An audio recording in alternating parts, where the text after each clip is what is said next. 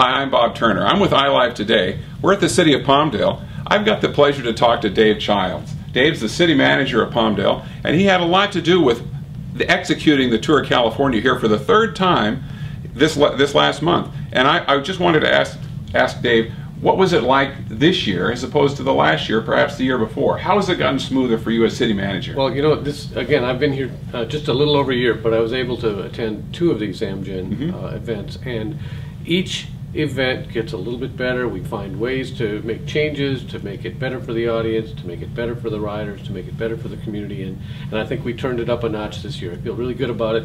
And when you say I had a lot to do with it, the team had a lot to do with it. You know? It is a big team, isn't it? It's a great team, and we have some folks who just have amazing talent in terms of thinking about, you know, how do we create a good experience for the community, and how do we engage the community, how do we get the volunteers involved and get people excited, and they did a great job. I saw the postings for volunteers. They were looking for volunteers, and I guess you got them. Oh, we did.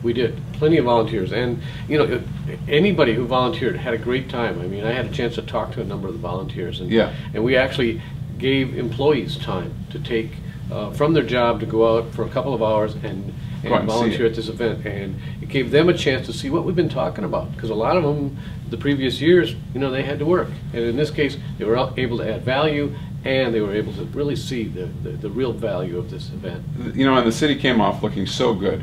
I was at Marie Kerr Park the day before, and there was no beginnings of effort. There was nothing started yet, and the next morning it was all in place, and it was so clean and so smooth.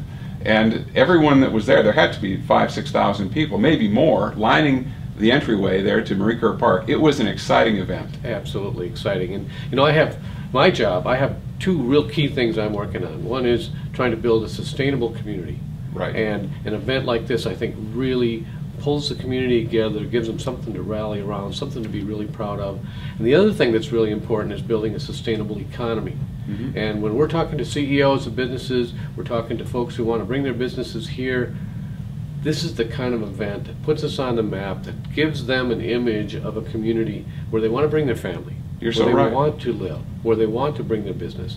And so this is a tool in helping promote Palmdale and the Antelope Valley, is to have events like this that are world-class, and that's exactly what that's exactly right. It is world-class, and Palmdale's doing a lot of events like this. I know you have a concert series, you have other things, there's constantly something happening. We're really excited about the concert series coming up this summer. We're back to name acts. We had the tribute bands, and they did a really nice job, and we had a lot of fun, and we were able to give folks a lot of value for their money.